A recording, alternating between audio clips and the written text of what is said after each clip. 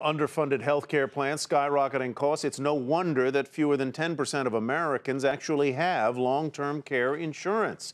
And many who should have coverage often wait until they're sick or infirm to try to get it when they can no longer qualify for it. So what other options are out there to help defray health care costs in your later years? Bertha Coombs has the final installment in our series, How to Navigate Long-Term Care, with a look at securing coverage when securing insurance is no longer an option.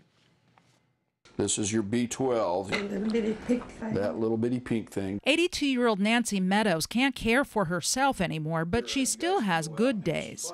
She seems to really enjoy her life. By the time her son Chuck tried to help her get long-term care insurance, she'd already shown signs of dementia. And they just weren't going to write the insurance on that. He's moved in to help care for her and is managing her pension money and savings to help pay for a home health aide while he's away at work.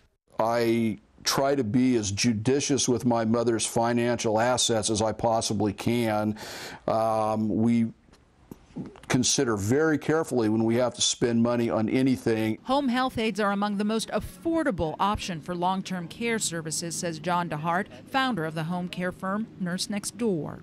40% of our clients across North America require less than 10 hours a week of service, which equates to less than $1,000 a month. With his mom's house fully paid for, Chuck expects the home's equity could serve as another source of funds down the road. I believe all of that will probably keep me in a pretty good shape unless it gets down to where it's critical 24-hour care. And then at that point, I don't honestly know.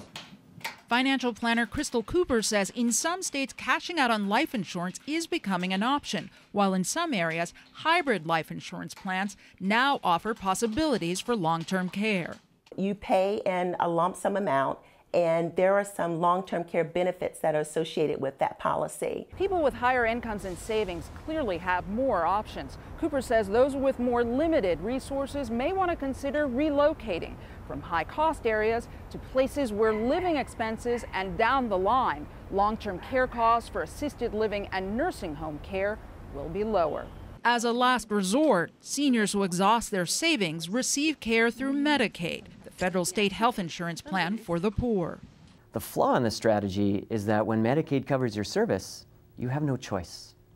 You go where Medicaid wants you to go. Chuck Meadows hopes he'll be able to do better for his mom and for himself when the time comes. I'm already now looking at how I'm going to position myself financially to support my needs when I get ready to retire. Planning ahead is the most important step.